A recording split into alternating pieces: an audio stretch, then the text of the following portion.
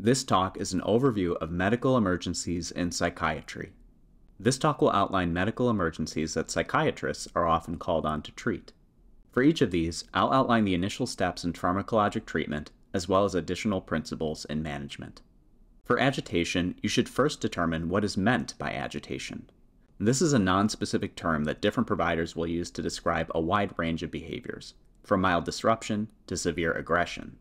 And depending on the severity of the agitation, verbal de-escalation and environmental modifications may be sufficient. But for behaviors that are immediately dangerous to the patient or others, emergency medication may be required. In these cases, first-line meds include antipsychotics and benzos. Depending on the context, either may be tried first, or they may be used concurrently. Antihistamines may be tried second line. Delirium refers to an altered mental state that involves disturbance in attention and awareness and tends to fluctuate over time. Severity can be measured using the CAM-S scale.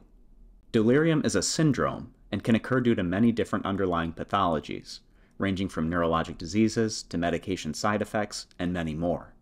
Therefore, there's no specific treatment for delirium. Instead, treatment should be directed at the underlying pathology.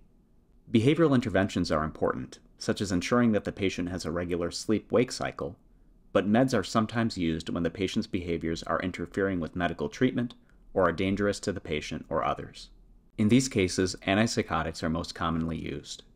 By contrast, benzos, opioids, and anticholinergics should be avoided, as they worsen delirium. To help remember the meds to be avoided, you can use the mnemonic BONK. Catatonia is a syndrome involving both altered mental status and abnormal motor movements that can occur in severe forms of mental illness. Symptom severity can be measured with the Bush-Francis scale, and first-line treatment is benzos, most commonly lorazepam. For cases refractory to benzos, ECT is also effective.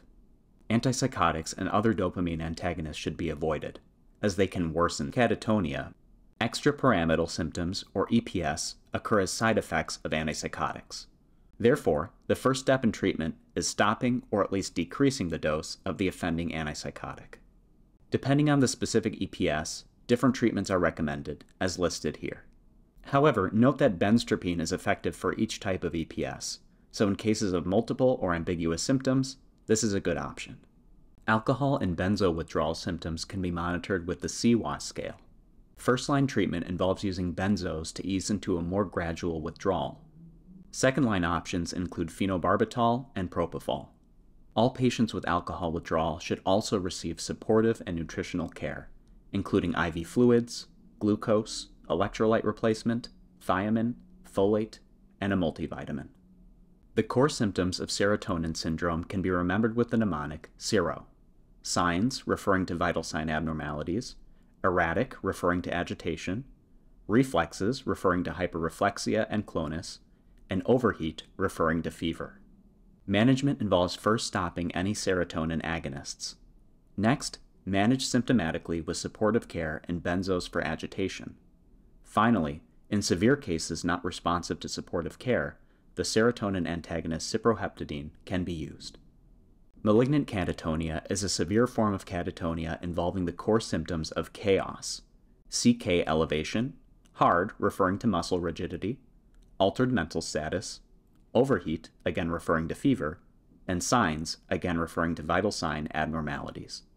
It is managed the same as catatonia, but given that it is severe and life-threatening, ECT should be administered as soon as possible. Lorazepam can be used while preparations are made for ECT.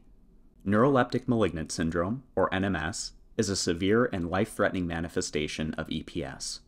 It has the same core symptoms as malignant catatonia. Therefore, these two conditions must be distinguished based on clinical context. Treatment involves first stopping the offending agent. Second, provide supportive care and benzos for agitation. Third, provide disease-specific treatments, including dantrolene, bromocriptine, or amantadine. Finally, if all else fails, consider ECT. Finally, since the symptoms of serotonin syndrome, malignant catatonia, and NMS are similar, I want to point out that they can be distinguished based on the neuromuscular exam. Serotonin syndrome features hyperreflexia and clonus, while malignant catatonia and NMS feature muscular rigidity. That's the end of this talk. Thank you.